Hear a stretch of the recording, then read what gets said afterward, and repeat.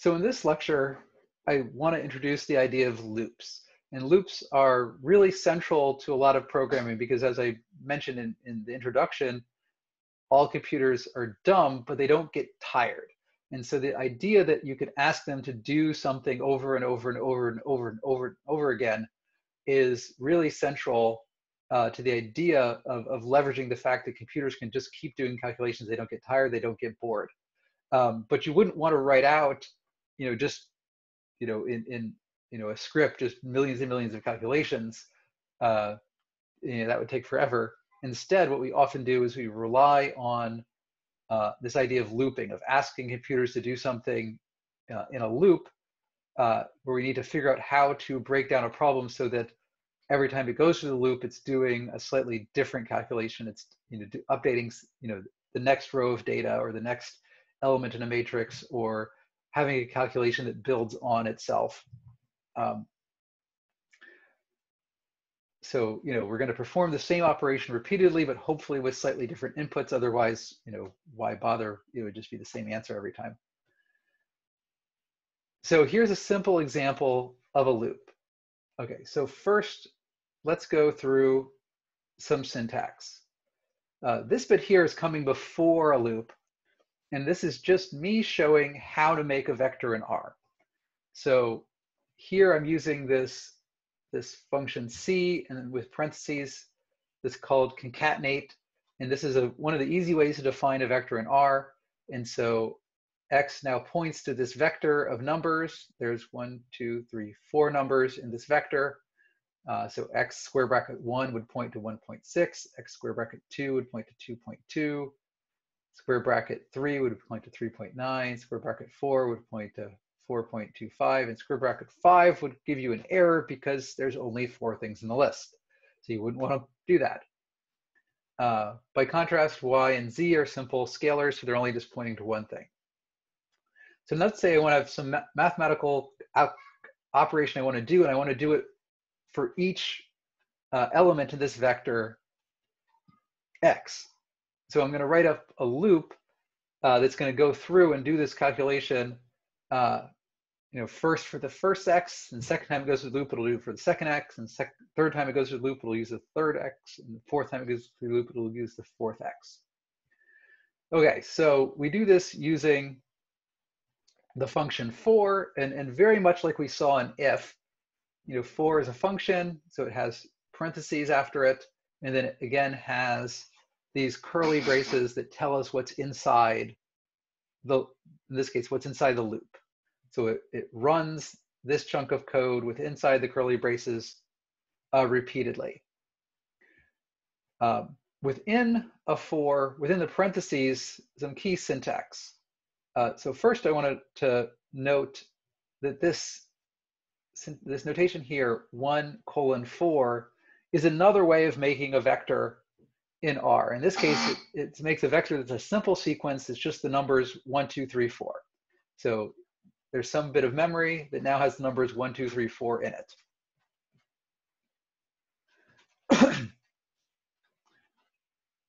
And again, for is what we're using to repeat this calculation of whatever's in the curly braces in order for each value of I. So I here is another variable.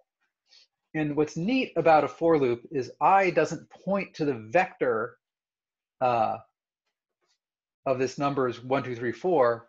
I takes on that value in order. So the first time you go through the loop, I takes on the first value in this vector, which is 1.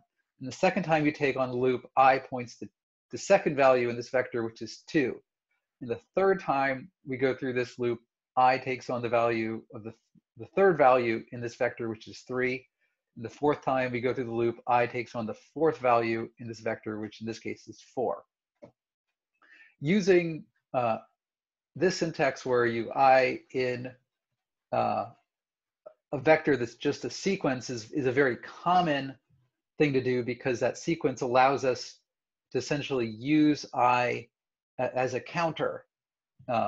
You can set I to point. You could have set up this with with X in this vector, and it would have gone through the values of X. But this idea of using counters is very common within loops. Because what we're going to do is we're going to use that counter I to reference things within those square brackets that allow us to look things up. So if we come down into the loop itself, we see what we're doing first is we're saying, you know, x square bracket I, so I'm looking up that ith value within x, and I'm subtracting that from y. And now I'm doing that exact same operation again. So I'm essentially doing x minus y squared. But I'm doing it first. The first time I do this, I do it for the first value of x. The second time I do it for the second value of x, and so on and so forth. And now I'm doing that, and I need some place to store that. And so I'm going to store that in this variable r. And since I'm doing this 4 times, I want to store it in a vector as well. So r is a vector. And so the first time I go through this, I equals 1. And so r1 points to x1 minus y squared. Then I'm going to take z and have it point to z plus r. And this is another neat trick you can do in code, which is I'm going to keep redefining z every time I go through this loop. So I'm going to keep updating z. And so you're allowed to do this again, because what r is going to be doing is it's going to be doing this calculation of whatever's on the right-hand side of this assignment. And then once it's done that calculation, it will then assign that to z. So it's going to essentially take a number out of whatever's stored in z, add it to, you know, the value of r that we're currently working with, and then stick the result back into z. So you're going to pop it out of z, do some calculation with it, and stick an updated number back in z. So if we look at how this would work, the first time we go through this loop, I is going to point to 1. Z starts out as 0, because that's what we define it, and r is going to be the result of doing, you know, 1.6 minus 2.375 squared, which is approximately 0.6. And so I'm going to then take that 0.6, add it to 0, and now update z to now be 0.6 as well. The second time I go through this, I'm going to do 2.2 minus 2.375 squared, which gives me 0.03. And I'm going to then say, you know, z is 0.6, r2 is 0.03. I'm going to add those together and stick the sum of them back into z. And then I'm going to repeat this again for the next value in x when I equals 3. I'm going to repeat this again when I equals 4 for the fourth value in x. And so what I'm ending up doing here is I'm doing, you know, r is the squared difference between x and y, and z is now summing up over all of those r's.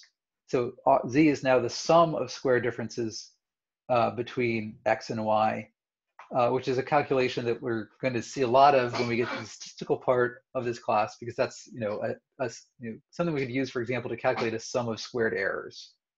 So if I have some data I have some data x, and I have a model that's predicting y, I can calculate the sum of the square differences between that model and the data. Cool. And we'll see a bunch more examples of functions as we go through the course. So if it doesn't make sense the first time, you can rewatch this video, or you'll see a lot of examples of this, particularly as we dive farther and farther into the class. You might not see it the first couple of weeks, but we'll see it later, and you might come back to this.